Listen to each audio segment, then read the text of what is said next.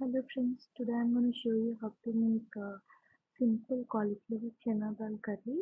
So for this I'm heating up oil, 3 to 4 tablespoons of oil in a pan. When oil is hot, add mustard seeds. When they crackle, add cumin seeds. Also add turmeric, 1/4 teaspoon of turmeric and 3 to 4 curry leaves and let them splatter. Now add 1 cup of soaked Channa dal.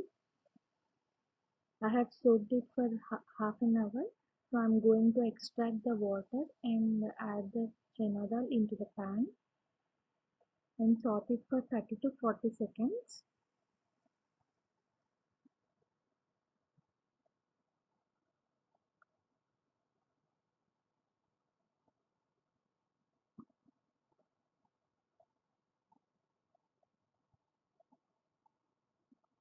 So it's been sauteing for 30 seconds. Now add a green chili paste.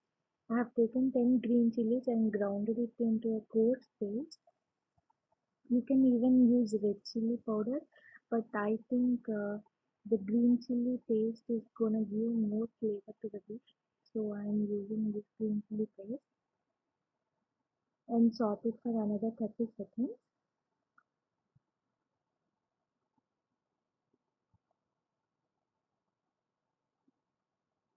Now the next step is we are going to add the cauliflower.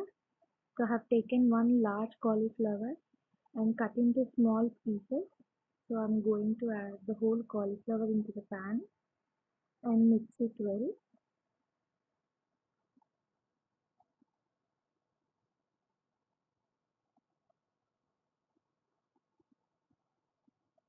Also add salt to taste at this point of time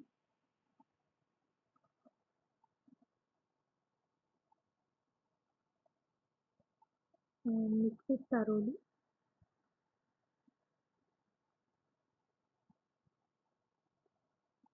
Keep the flame on low and cover the lid and cook it for 3 minutes on a low flame with covered lid. After 3 minutes, you'll see there is moisture coming out of the cauliflower. So the cauliflower has to become a little bit tender so that it will help in cooking faster. Now keep the flame to medium and cook it with open lid for another 5 to 6 minutes.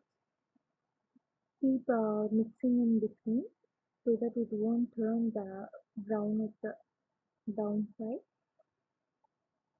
After 5 to 6 minutes, looks like the moisture has completely evaporated from the curry.